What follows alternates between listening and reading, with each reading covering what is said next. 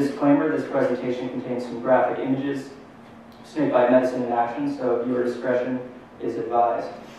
So as a background, I'm a herpetologist and a wilderness EMT. Started out here as a snake guide, and then went to the logical place for a guy who likes snakes and medicine to go, which was snakebite medicine. So let's talk about the issue of snakebite here. In the 21st century, snakebite is the most neglected of all neglected tropical diseases. So quote by Dr. David Worrell, a world expert in snakebite from Oxford University. And what that basically compares it to is malaria, typhoid fever, river blindness, all of these other diseases that get a lot of press and a lot of money. So snakebite's in the same category in terms of impact, but not in terms of actual awareness and funding to address it. So we see that there are 500,000 to 1.5 million snakebites estimated for Sub-Saharan Africa every single year. To put that in perspective, in the United States, we have 5,000 bites per year and 5 deaths on an average year. We don't really know about the deaths for Sub-Saharan Africa. And we don't really know how many bites there are because we have pretty poor data. What we do know is we have 20,000 vials of antivenom produced each year to treat all of those bites. And from personal experience treating a lot of bites in Africa, I can say that many bites will require 2 to 4 vials of serum to treat. So what we really need is something like 500,000 or 2.5 million vials, depending on what your estimate of bites is, which we really don't have. As a result, any serum that's given to someone who doesn't need it is just as bad as someone getting serum when they, or not getting serum when they do. Either way, a person dies. So what we see is that about 10% of snakebite patients actually get treated in Africa. The rest, sort of a good luck scenario. Snakebite touches everyone in Africa. What this really means is you can talk to anyone in Africa, and they have a story for you about a brother, a mother, sister, father, cousin who has been killed by a snake. And it creates a lot of stigma, and this perpetuates all the way up to the medical people who are treating bites. What we see is that in Africa, there's a vicious cycle perpetuated when someone's bit by a snake. So let's follow someone through it. This gentleman here is Sumela. He's a patient of mine in Guinea, and he was bit by a puff adder. It's the snake right there. Sumela was out hunting for food for his family when he stepped on this snake. Generally, when snakes and people clash, it leads to snake bite. And the clashes generally occur when a breadwinner is out farming or hunting for food. Therefore, the impact is even greater. Snake conflict leads to snake bites. And snake bites in Africa invariably end up at the traditional medicine guy. It's a witch doctor in Benin. What he's holding is a jar of sand, which he told me is antivenom. And if you take it in your porridge twice a day for 3 to 5 days, you'll get better. Well, you won't actually get better, but you will get much worse because the longer the venom is circulating in your body, the more damage it does. So we have a serious treatment delay that's caused by going to the witch doctor first. A more common treatment I saw, which you can see in the bottom right corner, this isn't just a dirty foot. This gentleman actually has 40 incisions made with a rusty blade and then a mix of dung and dirt rubbed into the wounds. That's a great way to get tetanus and secondary infection on board.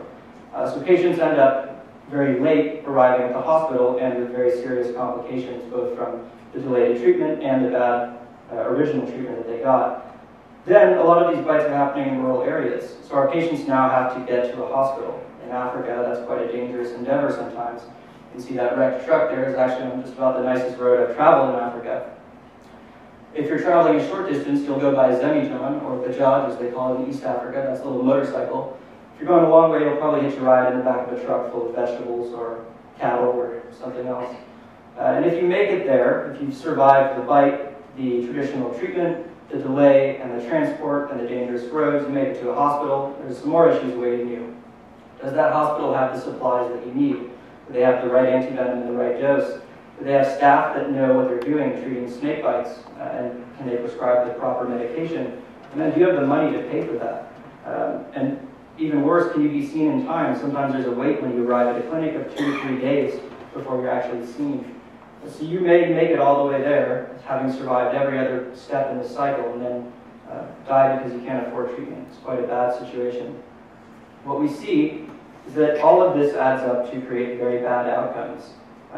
If you go to a hospital, it's very expensive, and generally you won't fare so well because you've waited so long and everything else we've already spoken about. But if you go to the witch doctor, 50% of the time you're going to get better, and that's probably not because you were sick at all. What we see is that with venomous snakes, there's a phenomenon called dry bites, where 50% of bites from venomous snakes don't actually involve the injection of venom. You can think of it like this. You're not edible to a snake, so a snake doesn't want to waste its venom on you, which is hard to make. We're not sure that's why it happens, but that's the best guess I can give you here today. So witch doctor's patients, they go there, they pay a little bit of money, and they get better half the time. The rest of them wait a long time before they come to us and are in a very bad state of affairs when they get there. So we create a vicious cycle, and the next time someone is thrust into this, where are they going to go? Probably back to the witch doctor. From a treatment perspective, we have even more issues. First and foremost, that doctors, again, have grown up with this stigma about snakes. So they don't want to really learn about the different types of snakes that are there, and there's a lot to learn about. There's about 400 different species of snake in Africa. Out of those, about 90 are venomous with a clinical significance. That means they can hurt you. 30 of those have been proven to kill. And then I'd say there's another 5 or 6 that could potentially be lethal. We just don't know, and that's kind of a problem for Africa. We don't have as much data as we'd like. So there's one thing that works to our favor, and that's that although there's a lot of snakes, we can diagnose and treat snake bites based on the symptoms expressed by a patient. In this case, we have 2 different snakes, a cobra and a mamba. Both of these, however, have similar venoms. They're neurotoxic. What they cause is this. This gentleman was bit by a forest cobra. You can see he has drooping eyelids. The venom attacks the nervous system, and it paralyzes, moving from the head downward. He can't open his eyes. It's called ptosis. He also can't stick out his tongue, and very shortly after, he won't be able to breathe when it hits his diaphragm. I didn't see any neurotoxic bites in Benin, probably because these patients weren't making it to the clinic. They die very quickly, in some cases less than an hour.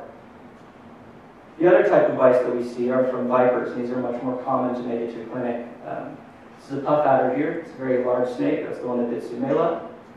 Puff adders and other vipers cause one of 2 syndromes generally. This is pain, swelling, tissue destruction. The foot on the right belongs to a gentleman who didn't make it to treatment for 2.5 weeks. He couldn't afford it and went to a witch doctor. On the left is the hand of the gentleman who came in 3 hours after the bite. You can see I've made lines here to mark the progression of swelling, progression of bleeding, blistering, etc. while I'm treating him. And within 6 hours, we've reached the right dose of antivenom, the swelling has stopped, and he recovered full function of his hand. The man with the bite to his foot may not recover function and may lose his foot. Death from these bites is often very slow due to kidney failure or secondary infection. The other syndrome we see with vipers is a bleeding syndrome. Essentially, you get all of the pain, swelling, tissue destruction of the last bunch, except that you add in a lot of local bleeding. And then local bleeding becomes systemic. What happens is the venom turns you into a functional hemophiliac and then pokes your blood vessels full of holes. Obviously, that could be problematic. This is an old cut that's opened up, a scab that's dissolved. That happens quite frequently. The next stage is bleeding from the mouth, the eyes, the nose, vomiting blood. This will ultimately be fatal, either due to bleeding in the brain, as this gentleman here is suffering from, or bleeding into the abdomen. This is 2 liters of blood drained from the abdomen of a 9-year-old girl. Both of these patients lived because they got antivenom, and that's an important thing to remember. However, if they didn't get it, those would have been fatal, invariably. So what does it look like treating snakebite in Africa? You've seen what the problems are. What do we actually need to do to fix it? One problem we face is that we're not yet at a point for Africa where we can take a well-intentioned idea from the classroom or the academic environment here and cut and paste it onto the realities of the situation there and have it work. We really need to go out, get our hands dirty, and try and put things into the perspective of Africa in order to find solutions. So that's what I did. I spent 8 months there from June of 2012 to January of 2013 doing a clinical trial on an antivenom, and I'll show you what this looks like. So I went to Benin. It's a little key-shaped country in the Gulf of Guinea in West Africa. I was posted to a bush hospital in the north in Bambareke. It's very dry, very rural, quite isolated, and a lot of snake bites occur there. So the hospitals there aren't quite what we would expect a hospital to be here. They're open air, they're bungalows. It's called a French colonial style hospital. Basically the idea is if an infection hits pediatrics, something like say Ebola, you can seal off that ward and the medicine ward can still function. They're also quite low on supplies a lot of the time, and it's not really the same level of care you get here, but people do their best. So in order to address snakebite, we can sort of sum up 3 approaches that need to be taken at the same time. One of these is direct interventions. So interventions in the sense of bringing good antivenom to hospitals and treating patients directly to improve outcomes. This is a classic situation. Gentleman arrives with a snake bite, snake's in a bottle. It's dead, he killed it. I look at it, it's got speckles on its belly. It's a carpet viper, or a saw-scaled viper. Based on the bleeding in his mouth, which I'm looking at there, I can diagnose the severity of the syndrome, prescribe the good amount of antivenom, and push an IV amount of that serum to treat him. So that's pretty much how interventions go. And the idea is to improve the outcome directly so people come back and learn that they won't die at a hospital.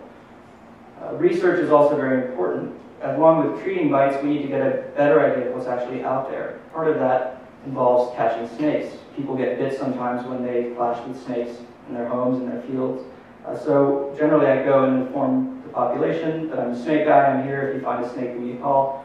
You tend to find some interesting things. You might remember we didn't see any neurotoxic bites in Guinea. The people at the hospital told me that these snakes just weren't there. Well, on the right there was a forest cobra, which I caught about 10 feet from my bedroom, trying to break into the AIDS patient ward. So they are definitely there. It's just probably that patients aren't making it to the clinic. So why catch the snakes? Partially to reduce conflict directly, but partially to collect data and information on the venom. Venom can vary from an old snake to a young snake, from a snake here to a snake 10 miles away, from a male to a female, from species to species, a lot of variation. So if we get a better idea of what the venom is in different snakes in different areas, we can pool that to create more effective antivenoms. Education is also critically important. Obviously, I'm one guy. My colleagues at the Biocon Snake Farm are one group of people. We can only intervene directly in so many places, but what we can do is focus on train-the-trainer approaches, and that's both while treating bites and doing these direct interventions, as well as larger seminars like this. And the idea is to basically educate teams of doctors, nurses, medics, and folks who are treating this problem in better ways to manage snake bites so that they can spread this knowledge and get a wider sphere of influence. So why should you actually care about this? This is why I think you should care. This is Majidu. He's a 7-year-old boy, and he's a patient of mine from Guinea. Majidu was bit by a carpet viper, that's our bleeding snake, and his father took him to a witch doctor. For 3 days, he took the witch doctor's treatment and began to bleed and bleed and bleed. His eye is swelling here because he scratched at it and he had eczema. Now it's blown up, it's engorged with blood, and he's bleeding very severely. He has a critically low hematocrit, that means his red cell count is low, he's anemic, and he's very close to death. The great thing about treating snake bites, though, is that seemingly up to the last few minutes before death, patients can improve and improve dramatically. I gave Majidu some basic treatment, a couple of vials of antivenom, some fluids, some antibiotics, a little bit of pain medication, that's it. 1 day later, Majidu is looking significantly better. He's stabilized. 2 days later, the swelling is going down. 3 days later, dramatic improvement. His eye is open. How many fingers? 3, 2, 1. His vision's fine. By day 4, Majidu is looking sassy again, looking like a normal kid. Day 5, Majidu is going home, completely recovered, no lasting injury. Without antivenom, Majidu would have been dead. And that's why snakebite medicine matters to me. If you think about what's the cost of treating a snakebite patient in the short term versus the long-term implications, the long-term cost of death or disability in Africa. In Africa, if the breadwinner dies, that challenge is passed on to the family, which passes on to the village, because the village steps up, that passes on to the community, and that will be borne for generations. It's a huge toll that catches up when you don't treat these bites. In Majidu's case, this is what it took to treat him. $40 of antivenom, that's it. That's why snakebite medicine is important. And how do we actually solve this on a larger scale? How does the intervention in one place, like Bembereke, Benin, where I went, actually solve snakebite? Well, what we see is that by going in and focusing on this approach of research, intervention, and education, take that cycle we saw before, that vicious cycle that perpetuates bad outcomes, and we turn it on its head. We can educate villagers in better ways to live around the snakes that are there, in better ways to respond to snake bites. A project pioneered by Biocon in Kenya is to talk to witch doctors and tell them, if you see a snake bite and it's bad, tell them that your magic isn't working today and they should go to the hospital, and it works. These people want to save face. Educating doctors, too, is very important, and educating policymakers on correct antivenoms to stock, because oftentimes it's the cheapest one that's chosen. And then research, again, to get better products. When we focus on this, what we do is change the outcomes, and we turn this cycle on its head.